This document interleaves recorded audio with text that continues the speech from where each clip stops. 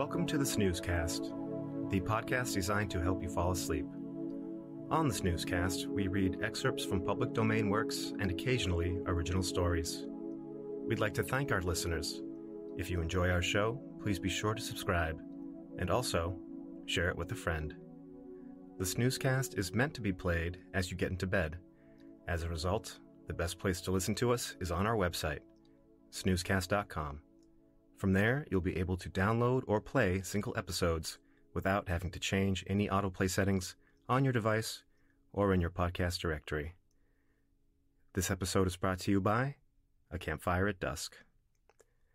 Tonight, I'll be reading an excerpt from My Robin by Frances Hodgson Burnett, originally published in 1912. Burnett was an American English novelist and playwright. She is perhaps best known for her children's stories, in particular, The Secret Garden. My Robin is a charming anecdote that further expands upon the Robin featured in The Secret Garden.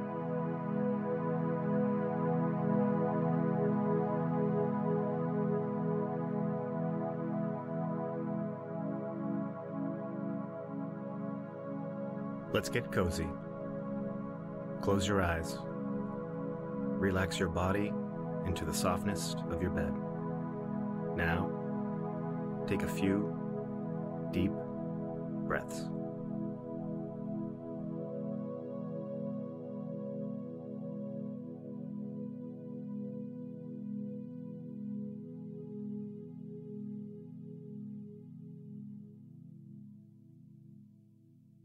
There came to me among the letters I received last spring one which touched me very closely. It was a letter full of delightful things, but the delightful thing which so reached my soul was a question. The writer had been reading The Secret Garden, and her question was this: Did you own the original of the Robin? He could not have been a mere creature of fantasy. I feel sure you owned him. I was thrilled to the center of my being. Here was someone who plainly had been intimate with robins, English robins.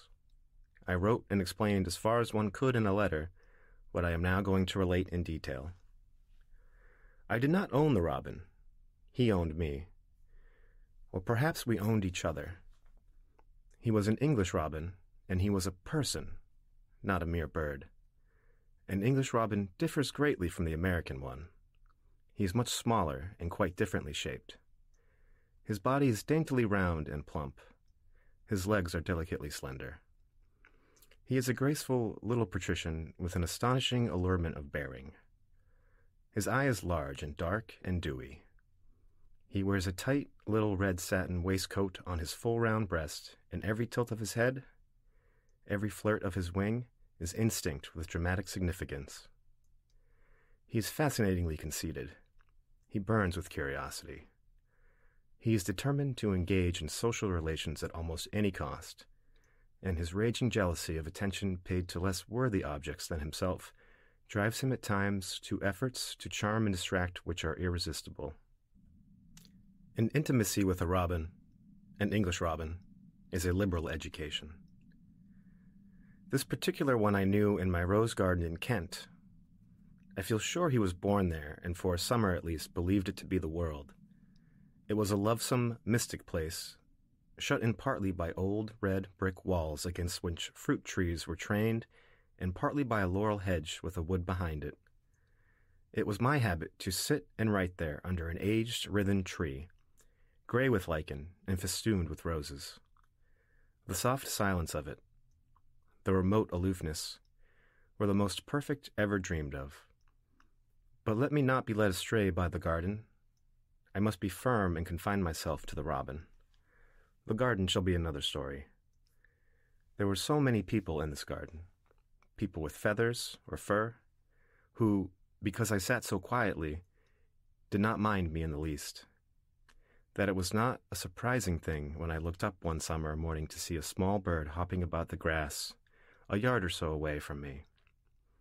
The surprise was not that he was there, but that he stayed there.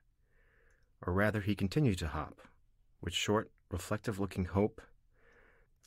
While hopping, he looked at me, not in a furtive, flighty way, but rather as a person might tentatively regard a very new acquaintance. The absolute truth of the matter, I had reason to believe later, was that he did not know I was a person. I may have been the first of my species he had seen in this rose garden world of his, and he thought I was only another kind of robin. I was, too, though that was a secret of mine, and nobody but myself knew it. Because of this fact, I had the power of holding myself still, quite still, and filling myself with softly alluring tenderness of the tenderest when any little wild thing came near me. "What do you do to make him come to you like that?" someone asked me a month or so later. "What do you do?" "I don't know what I do exactly," I said, "except that I hold myself very still, and I feel like a robin." You can only do that with a tiny wild thing by being so tender of him, of his little timidities and feelings, so adoringly anxious not to startle him or suggest by any movement the possibility of your being a creature who could hurt, that your very yearning to understand his tiny hopes and fears and desires makes you for the time cease to be quite a mere human thing and gives you another and more exquisite sense which speaks for you without speech. As I sat and watched him, I held myself softly still and felt just that. I did not know he was a robin. The truth was that he was too young at the time to look like one, but I did not know that either. He was plainly not a thrush, or a linnet, or a sparrow, or a starling, or a blackbird. He was a little indeterminate colored bird, and he had no red on his breast. And as I sat and gazed at him, he gazed at me as one quite without prejudice unless it might be with the slightest tinge of favor, and hopped, and hopped, and hopped. That was the thrill and wonder of it. No bird, however evident his acknowledgment of my harmlessness, had ever hopped and remained. Many had perched for a moment in the grass or on a nearby bough, had trilled or chirped or secured a scurrying gold and green beetle and flown away. But none had stayed to inquire, to reflect, even to seem, if one dared be so bold as to hope such a thing, to make mysterious, almost occult advances towards intimacy.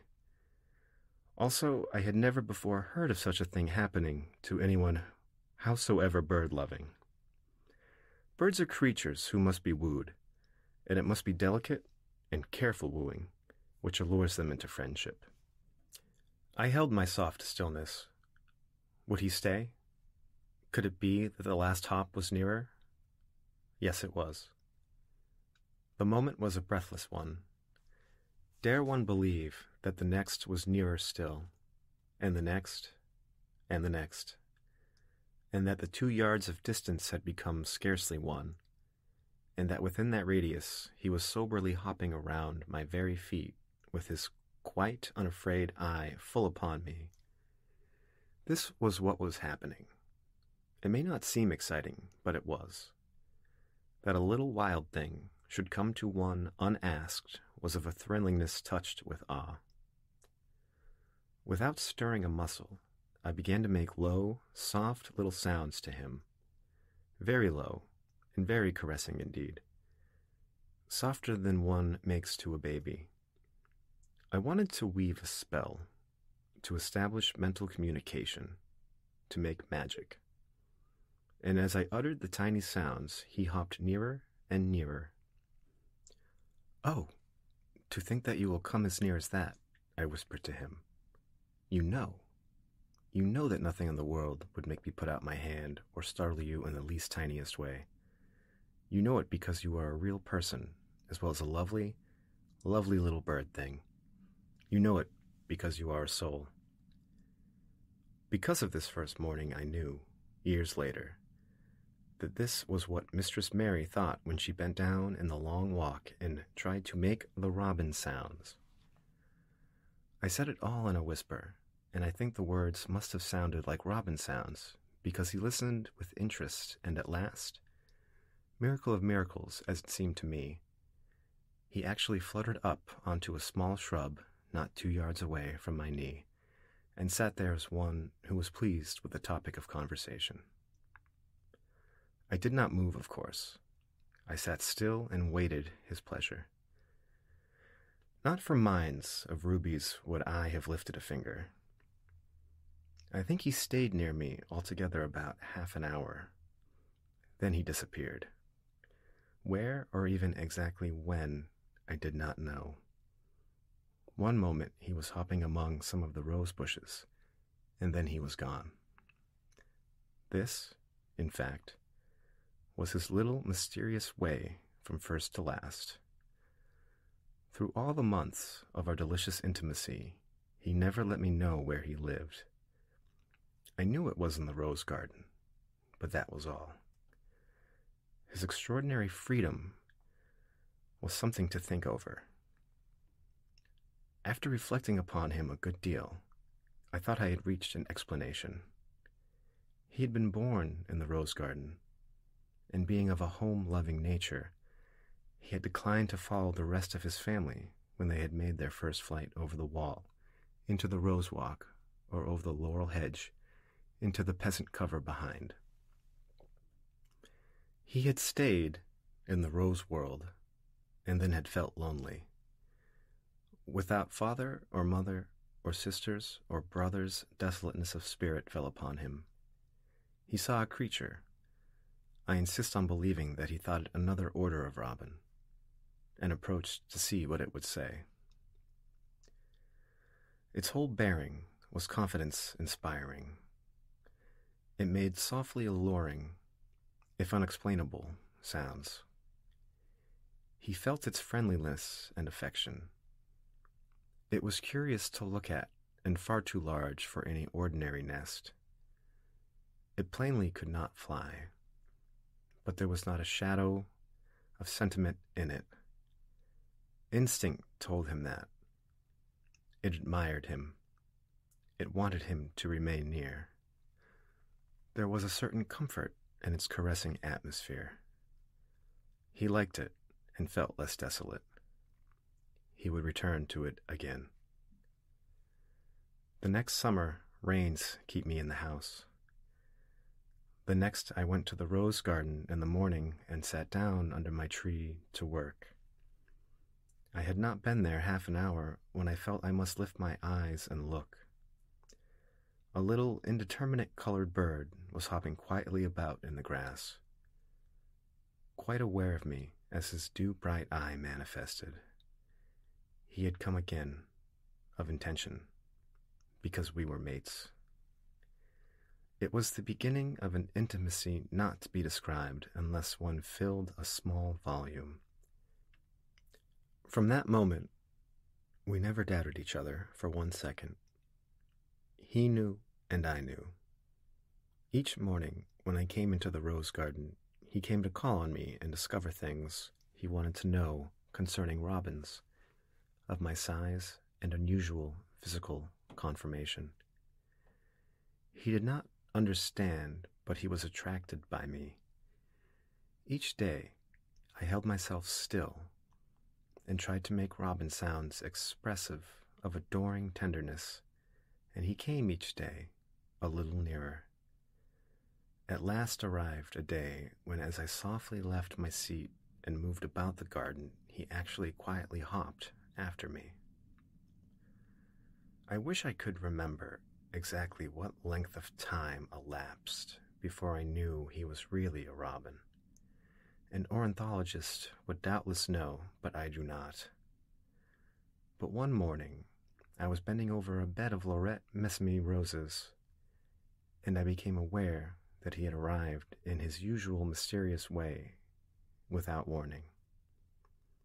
He was standing in the grass, and when I turned my eyes upon him, I only just saved myself from starting, which would have meant disaster.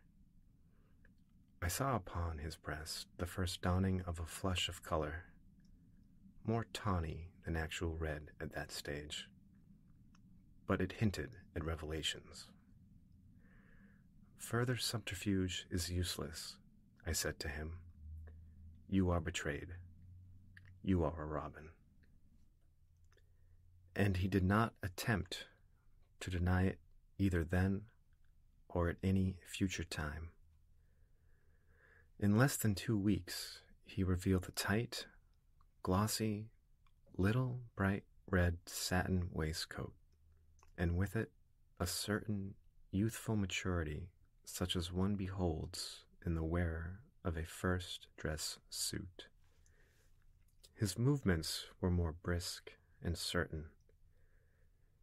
He began to make little flights and little sounds, though for some time he made no attempt to sing. Instead of appearing suddenly in the grass at my feet, a heavenly little rush of wings would bring him to a bough over my head, or a twig quite near me, where he would tilt daintily.